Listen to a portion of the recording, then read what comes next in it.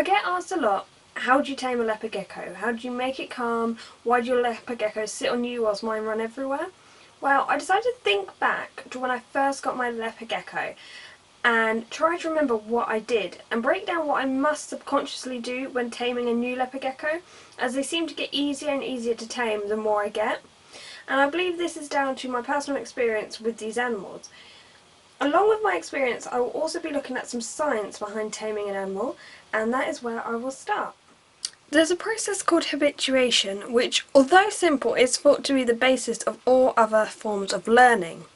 This phenomenon is widespread across the animal kingdom and allows an animal to save energy and also save itself. And it could also be used towards taming your gecko.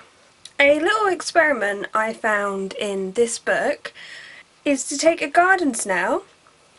I actually couldn't find one. All year round I can find one, and today I couldn't, so I'm using this lovely, very simple animated snail. So basically you take your snail and gently you tap it with an inanimate object. So if I tap it with this pen, and the snail will then retreat back into its shell. Now you would have to wait for it to fully come back out again of its shell and repeat this whole process. Eventually the response to the inanimate object will become less, and let's say less dramatic. It won't go straight back in, it won't respond as much. Now, usually this takes 5 to 10 taps and the snail will realise that the object is not helpful nor harmful, so it'll just simply ignore it. Now, of course, your gecko isn't a snail and you aren't an inanimate object. You're actually a potential threat. So I've actually been doing this experiment on wild common frogs in my pond. I have a pond that's situated just around the corner of my garden, and honestly this is quite a terrible animation, but I didn't know how else I could really show what I have been doing. So firstly, when I noticed there were new frogs in the pond, I'd slowly look around the corner, and when they saw me they'd straight away dunk under the water. Now I'd usually do this like twice a day, and each time slowly getting closer to the pond, and each time the frog's responses would actually get slower. Eventually I was able to film this footage that you can see now, and the frog had learned I wasn't a threat, and I was able to actually get my camera lens within a few centimetres of the frog's face. And at one point I actually touched the frog on the face and it didn't even react. It's crazy.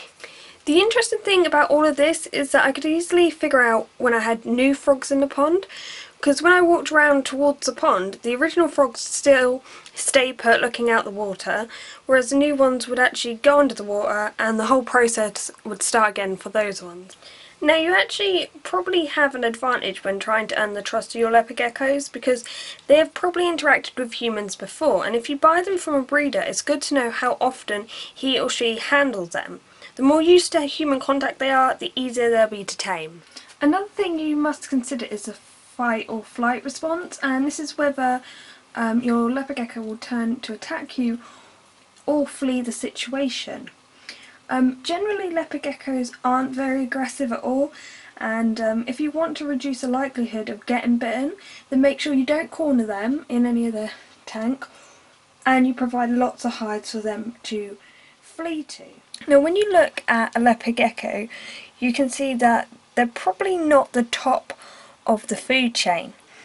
They're actually a prey animal, and thus you can tell that because they've actually evolved to have a tail that will detach in the event of an attack. So it's good to keep in mind that your leopard gecko will be very wary because it's just a natural instinct. Now thinking back to things I did when I first got the gecko, now the one thing I remember was that I was worried that the gecko was going to bite me. Now as I said, they rarely bite at all, and when they do, like if they did, it really doesn't hurt, especially babies. If they ever get just your finger, as soon as they get your nail, they'll know it's way too hard for them. They wouldn't even be able to bite through it, so they let go straight away. Another thing is I didn't wait too long to start handling them either. I get asked this quite a lot, but I usually let them settle in for about 24 hours, and obviously I feed them, I watch them hunt. usually with the door open, because then they are aware of my presence and it's sort of building that trust that I'm completely harmless. Also remember with Gizmo, because obviously this was my first gecko, I'd always go in and try to stroke her on the head like this, and you have to do it really gently. Some people, if you say to them you can stroke the gecko, they go really hard and then their back goes up and stuff, but yeah, you can do it really gently. And I used to like put my hand in the tank to see if she'll like crawl on.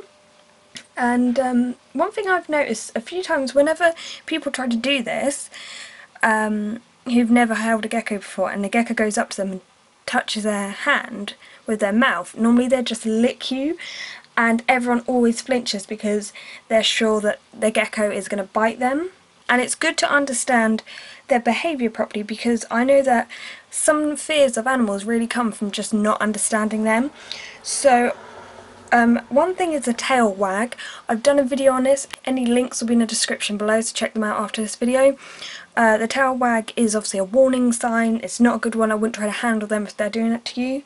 Also, you've got to know how they look when they're ready to hunt. I will actually put a video of them, one of them catching something so you can see. Basically, they focus with their two eyes onto the thing. Sometimes they waggle the tail, but they're very focused, and if they walk up to your hand and they just lick it, they're not going to bite it. You could tell when they're about to hunt. And obviously, as I said, they lick a lot. They clean their eyes, around their nose. If you put your hand near them, well, Gizmos, oh there you go. Yeah, they clean it. I'd say clean it. They don't really clean it, but look at her. Another thing is, people say geckos aren't like affectionate, but look. Another thing I noticed when they're like, I think Gizmo's only a few months old, is when I curve my hand round like this, if my hand's nice and warm, she would squidge up to my hand and curl around and go to sleep. It's so cute, she still does it to this day. But other things I do when handling, one thing is I talk really softly to them and quietly, and I do this before even picking them up so they're aware of my presence, so they know I'm about, because if suddenly all of a sudden you just open that vivarium door, scoop in, it's going to freak them out, so they're going to sort of try to run away. Another thing I do, and it's always difficult to explain this by a comment when people ask me, but I do the sound. And they've always known that sound since they were little, so they're used to it, and if they hear this they'll look up and then they'll see me and they'll be calm. And the thing I always sort of suggest is when you want to handle them in the evening, sort of after 6 or 7 o'clock. It's 9 o'clock now, she's really calm. It's just the best time, because if you get them up when they're trying to sleep, which is in the day, I mean, I don't know, it's just, I just don't think it's fair because they're nocturnal, so it's just better to get them out at night.